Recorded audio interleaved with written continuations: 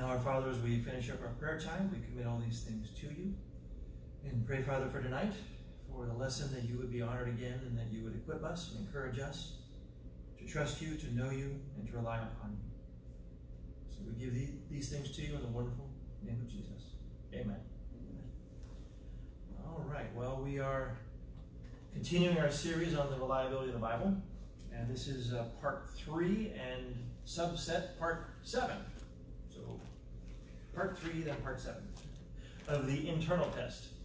And we've been looking at these 3 tests, the external, the bibliographic, and of course now the internal test that every ancient document does have to go through. And thus far we've talked about a lot of different things in this series. In this part we've looked at fulfilled prophecy. Is the Bible reliable when it comes to continuity? Does it make sense? Things like that. And of course the answer is yes to all the above. We looked at a few specific prophecies too. Ezekiel 26, a prophecy about Tyre, T-Y-R-E. And then last time we looked a little bit at the fall of Israel and Jerusalem and the temple in 70 AD. And how Jesus prophesied about that and how it came to be completely fulfilled to the letter, to the T. And now we come to Jesus himself. And this is where we left off. We read a little bit out of Matthew 5 and mentioned, of course, Luke 24 and 1 Corinthians 15. And saw that how he said he came to fulfill the law and the prophets. Not to destroy it, but to fulfill it. And we have to ask the question, what does that mean? What does it mean? And we talked a little bit again about how it means that he fulfilled the prophecies, but he also fulfilled the types, the pictures, the imagery that is also in the Old Testament with regards to who he is. So we're going to now go to little subletter I and see where he fulfilled the types. Now we have to define what we're talking about. What does it mean when we see in the scriptures the word type? T-Y-P-E, type. We don't see the word type. Don't see the word type? No. Well, you see shadow, you see... Yeah, we see, yeah. There's typology, and there's sometimes that is well, used... Well, that's what I'm saying. There is typology, there are shadows. And to describe that, we use the word type for shadows. And when you move through the Old Testament into the New, and then you look back, you see how Joseph was a type. Yep. You see how Joseph and the drama that took place with his brothers and his dad. Right. They came the first time. They didn't know who he was. They came again, then they knew who he was. We see that's going to be fulfilled. Jesus came the first time. Israel didn't know who he was. When he comes the second time, they will know who he is. So that's when we see David as the king, and that's used in Scripture. We see Adam. First Adam. Last Adam. Last Adam. I mean, you could list probably hundreds. Oh yeah. There's hundreds of types or typology, pictures, images, shadows in the Old Testament with regard to Christ. Isaac. Ishmael and Isaac. Yeah, Ishmael and Isaac. Firstborn, secondborn. And the sacrifice of it, potential sacrifice of Isaac. You know, so there's so many of these pictures, these images. It's, you know, we would define a type as a person or an event that foreshadows Christ in some way, somehow. In his work, his life. The Exodus is a type. It's a picture. Of course, Jesus came out of Egypt. The Israelites came out of Egypt. Joseph was mentioned. He was, hated by his brothers. Sold for the price of a slave. What happened to Jesus? It's the same thing that happened to Christ, of course, too. And there are, you could literally do years and years and years of study just on that. The tabernacle and temple were a type, a picture of Christ. Even the book of Hebrews says, the veil was rent. That's referring to his flesh. To peer into the most holy place. So we're going to look at some of these. And one of those that we're going to look at is in Leviticus. So Leviticus... Patterns. But what's the Jewish word? What's that? Midrash. Midrash. What happened before happens again. Midrash is a study. Yeah. It's because I did a little bit of study on the word itself, and it's a little bit different than types. Yeah, it is. But it's the way the Hebrew mind looks at it. Yeah. Yeah, but it's a pattern. Yeah. It's like prophecies can have a pattern fulfillment, multiple times, near, far, and then even beyond that. Right, or double fulfilling. Or... But we're going to look at the sacrifices. Leviticus 1 through 5. Now we're not going to look at all 5 of them tonight. We're going to take these one step at a time. Leviticus 23. Now we're going to look at chapter 1 first. Okay. Chapter 1. We will get to Leviticus 23. We'll look at the feasts in the future, Lord willing. But we're going to look at the sacrifices. Now in Leviticus 1, 2, 3, 4, and 5, you have the 5 offerings under the law, under the Mosaic covenant. You have the burnt offering, the grain offering, the peace offering, the sin offering, and the guilt offering. And each one of these foreshadows the sacrifice of Christ, some way, somehow. Now, sometimes these things can be taken too far, and you give a warning there. Some people see things that are just really, really strange and odd, and they take it beyond what it needs to be. But nonetheless, it doesn't deny the truth that these things do actually exist in Scripture. So we'll look at Leviticus 1. Now, we will read all these chapters, and then we'll just go back and then look at highlights of some of this stuff. So Leviticus chapter 1. This is the laws for the burnt offering. Now, some of the verses we may skip because they're a little repetitive, but I want you to get the idea here. The Lord called Moses and spoke to him from the tent of meeting, the tabernacle, saying, "Speak to the people of Israel and say to them, when any one of you brings an offering to the Lord, you shall bring your offering of livestock from the herd or from the flock, goats or lambs." That is, that's how it would have been separated, or even ox too. If his offering is a burnt offering from the herd, he shall offer a male without blemish. He shall bring it to the entrance of the tent of meeting, that he may be accepted before the Lord. He shall lay his hand on the head of the burnt offering, and it shall be accepted for him to make atonement for him. I hope you're already seeing kind of a picture here. Then he shall kill the bull before the Lord, and Aaron's sons, the priest, shall bring the blood and throw the blood against the sides of the altar and at the entrance of the tent of meeting. Then he shall flay the burnt offering and cut it into pieces, and the sons of Aaron and priests shall put fire on the altar and arrange wood around the fire. And Aaron's sons and the priests shall arrange the pieces and the head and the fat on the wood that is on the fire on the altar, but its entrails and its legs shall be washed with water. And the priest shall burn it all on the altar as a burnt offering, a food offering, with a pleasing aroma to the Lord. If his gift for a burnt offering is from the flock, from the sheep or the goats, he shall bring a male without blemish, shall kill it at the north side of the altar before the Lord, and Aaron's sons and the priest shall throw its blood against the sides of the altar. He shall cut it into pieces with its head and its fat, and the priest shall arrange them on the wood so that it's on the fire on the altar. But the entrails, again, the legs, shall be washed with water. And the priest shall offer it, all of it, and burn it on the altar. It's a burnt offering, a food offering with a pleasing aroma to the Lord. And he goes on and says that the burnt offering is of birds, because if you're poor, you couldn't bring a goat, you couldn't bring a bull, you couldn't bring an ox, you couldn't bring a sheep. You brought basically a turtle dove or pigeon, which is what the text talks about here. He shall bring the offering of turtle doves or pigeons, and the priest shall bring it to the altar, wring off its head, and burn it on the altar. Its blood shall be drained out the side of the altar. He shall remove its crop with the contents, and cast it beside the altar on the east side in the place for the ashes. He shall tear open its wings, but he shall not sever it completely. And the priest shall burn it on the altar in the wood and on the fire. It's a burnt offering, a food offering with a pleasing aroma to the Lord. So here we have the first offering in the book of Leviticus, which was, of course, for the Levites, the priests. So, the burnt offering was for general sins, just a basic sin offering. But what parallels do we see here that foreshadow the sacrifice of Christ? Okay, so let's look at some of this.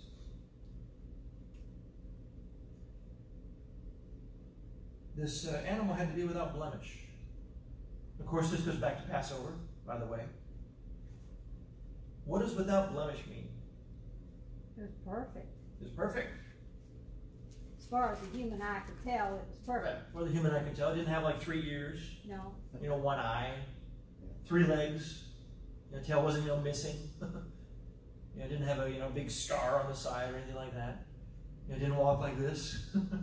Or have a nervous tick or something like that. Yeah. Of course, the bull, the cow, would have had to have proper horns if it was a male. It had to be inspected, of course. The priest had to inspect it and say, yes, this is good for the offering, or no, this is not good for the offering. So we see there's value as well. And this was voluntary. It was voluntary. Christ volunteered. He volunteered, but also too, it's an offering for sin. Yeah. No, the bull didn't. The bull didn't volunteer. The animals didn't volunteer. They were drafted. Yeah, they were drafted, but Jesus wasn't drafted. They were led astray. They were led astray. Yeah. Come on, let's go over here. We're gonna warm ourselves by the fire. No, but we see this animal was pure, and we know that Jesus himself is pure, without sin. Even Pontius Pilate said, I find no fault in him. And that's parallel to these offerings we see in Leviticus. So the animal was inspected. Jesus himself was inspected. The Passover lamb was too. 3 days. 3 days? 4 days. Yeah, that's right. 4 days. 4 days. But also, too, think back to that Passover. You have a cute little lamb in your house. You got kids. What's going to happen? Daniel would have a fit. He'd say, Oh. Daddy, I hate you. I hate you. Daniel would not be happy with Daddy. No, because he loves animals. Yes, he does love animals, and he would have been heartbroken if he would have had to see in his mind, his pet lamb slaughtered. Well, look at his barbecue sauce. It's all better. But also, too, we see that you are supposed to pick your best from the herd. Your prize bull, so to speak. Your best ewe lamb that maybe grows the best wool. The goat that gave you the most milk. Part of it was faith. So that's also an aspect of this here too. So we see it's pure, we see there's faith involved, but we also see what did the individual have to do with his hand? What did he do? Put his hand upon the burnt He offering. put his hand on the burnt offering. Why? To be accepted, to make an atonement. To make an atonement. Because symbolically, that animal took your sin in your place. That's the only place we have limited That atonement. was very limited atonement. 1 year. One time. Well, this is one time. Yeah. You blew it again, you got to bring Yeah. another animal. But on the Day of Atonement, it was for a year. But yeah, here it was limited. This is very limited to one sin. Yeah. So we see this propitiation, so to speak, this atonement, dying in the place of another. This was limited. The guiltless. The guiltless for the guilty. Right. And Peter talks about that. The just for the unjust. Right. So we see that pictured here in the burnt offering. And also, too, the entire offering was used some way, somehow. This animal didn't just give, part of its fur, or a hoof, or an ear, or, it was all in. The animal died. Yeah, it's like the chicken and the pig in the farm. Let's have bacon and eggs for breakfast. Mm-hmm. The chicken says, well, for me, that's just a gift, but for you, that's a sacrifice. Yep. Yep. The pig's got to die. The pig's got to die for there to be bacon. But the That's chicken all right, isn't it, Kevin? Good with it. So this animal was all in. Yeah. And of course, Jesus was all in his sacrifice too. Yeah. Since we're talking about parallels, I'm not sure if this would be one of them, Okay. but 14 talks about dove. 14, and of okay. course, the Holy Spirit is a dove, came down in the form of a dove. I would say it's a little bit of a different context. Because this is an offering in one sense. It's an interesting thought. Yeah. Interesting thought. Maybe worthy of further study. But it's talking about the sacrifices, although there may be a connection. Interesting thought, like I said. So do some further study on that, and then let me know next week. And I'll get back to you.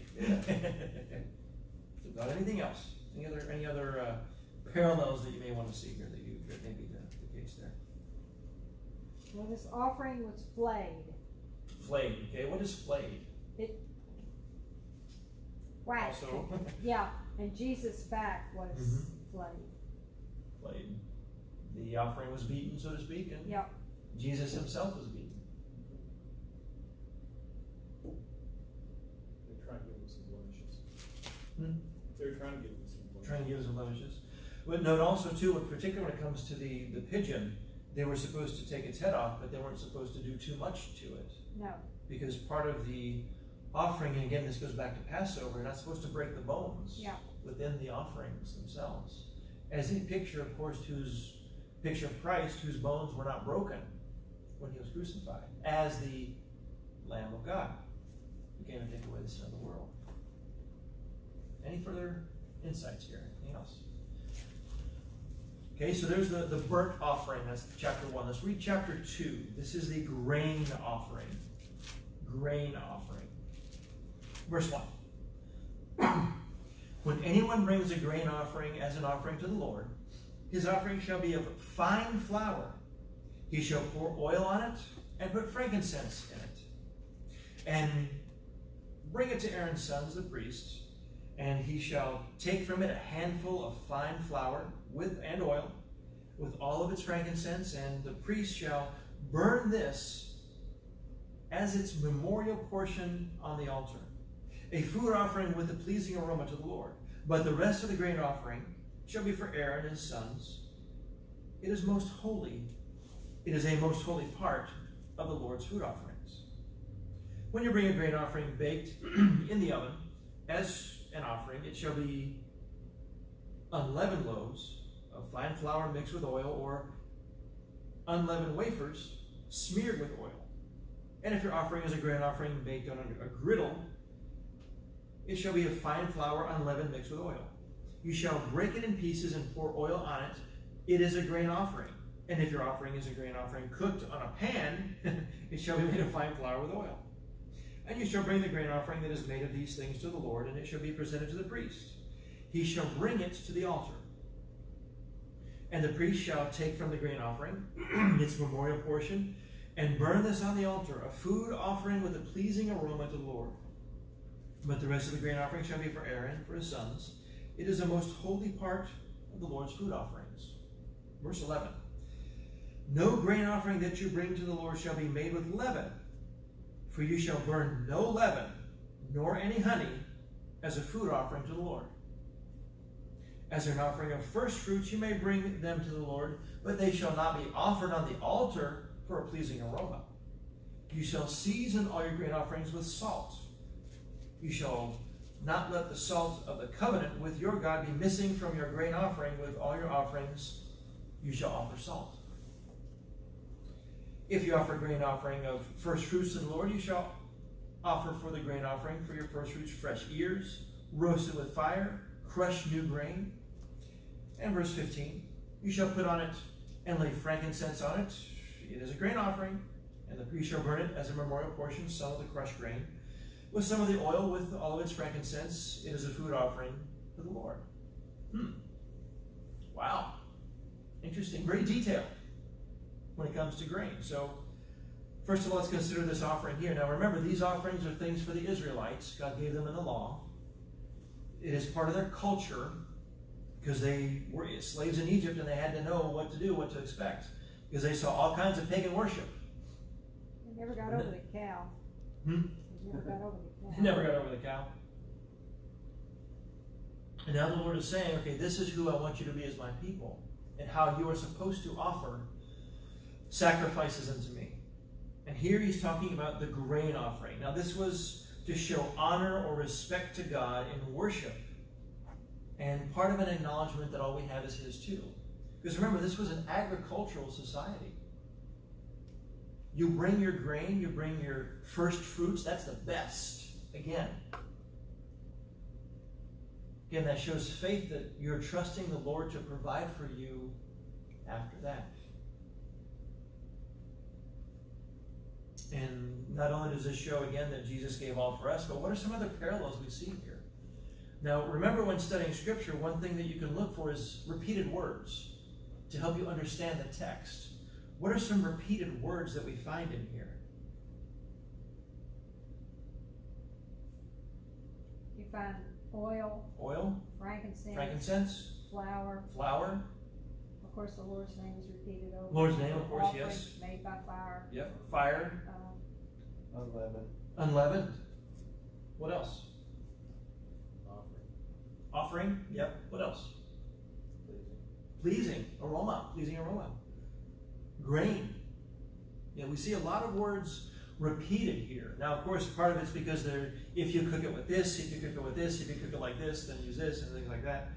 But we also see salt as well. So let's think about some of these things. What is frankincense? Expensive. Goes with myrrh. Goes with myrrh. It was only used in their worship. They were not to mix them together as a perfume for themselves. And gold, frankincense, and myrrh were given to Jesus.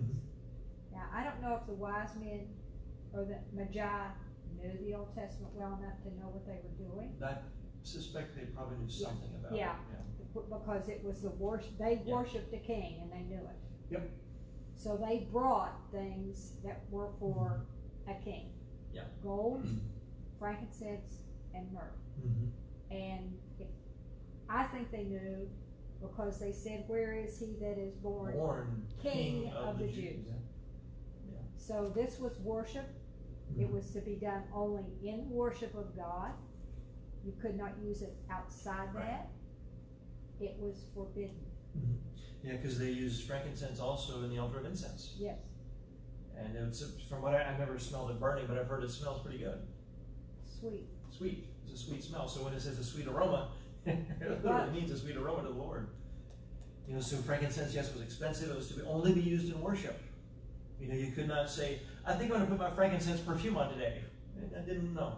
No, because that was a defiling of that. And it was against what God's law would have said. And again, the Magi brought frankincense to Jesus when he was probably about 2 years old-ish. Yeah. As an act of worship, yes. Along with the myrrh and the gold. And of course, that's also partly how the family funded themselves when they went down to Egypt to escape Herod. Because it was a precious thing. They may have had relatives in Egypt. Perhaps. Because of it. But they also had to travel too. They had to travel. You know, so those things that they were given would have been helpful. Okay, so we see the frankincense here. You know, and we see the parallel, of course, with the giving of worship to Jesus after years or so after he was born. Okay, what else? These sacrifices were all done for the glory of God. Yeah, sacrifices were all done for the glory of God. It always says after each sacrifice that it's a sweet Savior unto the Lord. Yeah. That the first chapter and also in the second chapter in verse 9.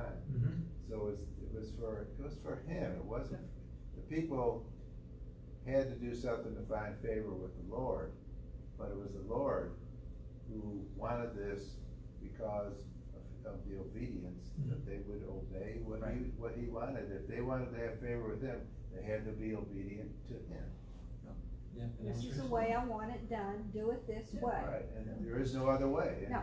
And you know, this is where because I said so come from.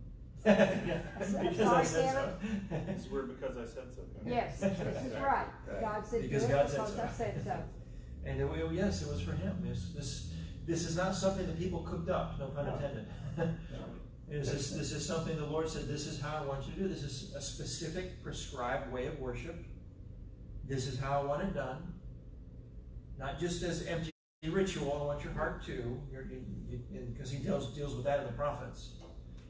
But this is what it's supposed to be. And Jesus was the only way. This was the only Exactly. way. Here's the way I want you to worship. Here's the sacrifices, just as Jesus is the only sacrifice. Okay, what about some of these others? What about the oil? What about the word oil? Probably would have been olive oil. Yeah. Very common in the culture over there. Or some form of that. I mean, there's other oils too. And there's I don't know how many types of olives there are over there. When I was over there one time, I went to the store, and there was just like shelves of olives of different colors. I'm just like, what? I think of green and black, you know? Yeah. There's lots of different kinds of olives. I had no clue until I saw that. So, now some may connect this with the Holy Spirit. I don't think that's really the case here. No. But it's part of the recipe. Yes. Part of the recipe. Now, some things may be a little bit of mystery, and again, we don't want to press, no pun intended again, when it comes to olives too far. I'm doing a lot of puns tonight. But we need to, just consider these things, oil and flour, but not just flour. What does it say? Fine flour. Again, the best flour you have. Now, let me ask you, how did they get flour in those days? You milled it. Yeah. You didn't buy it at the store. No. No, you may have been able to go to market and get some of it sometimes. But most of the time, you made it yourself. Which requires work. Requires, again, sacrifice. When I think of fine flour, I think of a flour you can buy to bake cakes with. It's called cake flour. Cake flour, okay. And it's very, very fine. It's almost like a powder compared to regular, even self-rising flour. It's totally different. Yeah. And there's another aspect to this too. Look at verse 3. The rest of the grain offering shall be for Aaron and his sons. It is a most holy part of the Lord's food offerings. So they were to eat, the priests were to eat part of this too. It's part of how they would be taken care of. Right. Because they didn't have land. They had some cities, but the priests didn't have land. Now, eventually they did end up growing some crops and stuff like that historically. But originally, they were supposed to be taken care of by the people. The religious leaders were to be taken care of by the people. Now, there's some parallels to that also when it comes to the New Testament regarding leaders and stuff like that. But it's interesting this was to be consumed. And there's some other offerings too where the priests would consume them. Don't muzzle the ox. Don't muzzle the ox, right? So we also see that there's this internal taking of these offerings. Well, just as we are to trust in Christ internally. So we see that parallel too. It was to become part of their life, part of their sustenance. And I want to make an application for those of us who are Christians that the Word of God is to be our sustenance too, as well as the Holy Spirit, and of course Christ, we know that, but this is what we are to eat, so to speak. Because it is His fine words, pure words, wonderful words of life that we find in the Word of God. It's interesting, they took the fine flour. Yeah, say that 3 times real fast. Say it again, Gary. Yeah. And they poured the oil upon it and put the frankincense thereon. So they mixed it up. Made a big Sweet cake. Yeah, made a cake. Yeah.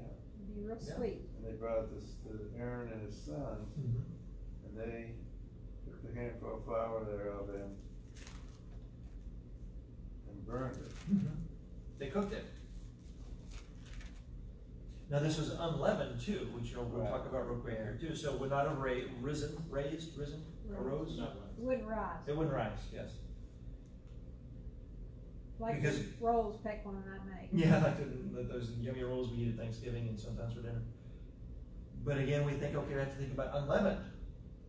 Now, it's not always the case, but usually leaven is a picture of what in the Bible? Sin. It rots. It rots. It decays. And when it decays, it gives gases, and that's what causes the bread to rise. And Jesus said, beware of the leaven of the Pharisees. The sin, the false teaching of the Pharisees. So often, not always, there are exceptions. But also, too, we think of the sinlessness of Jesus. He was pure, too. So again, we see this repeated over and over again in these offerings. So he fulfilled the burnt offering, he fulfilled the grain offering. We'll finish up with this one tonight. But by way of application, when we worship the Lord, we should be willing to give all we are to Him too. Romans 12:1.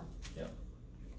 Therefore, because of all these things in chapters 1 through 11, offer your bodies a living sacrifice to the Lord. Acceptable, worthy, holy, and don't be conformed to this world, but be transformed by the renewing of your mind. So as we consider these offerings, and yes, how Jesus fulfilled them, let us also think what we are offering to the Lord now. Through praise, through giving, through our life.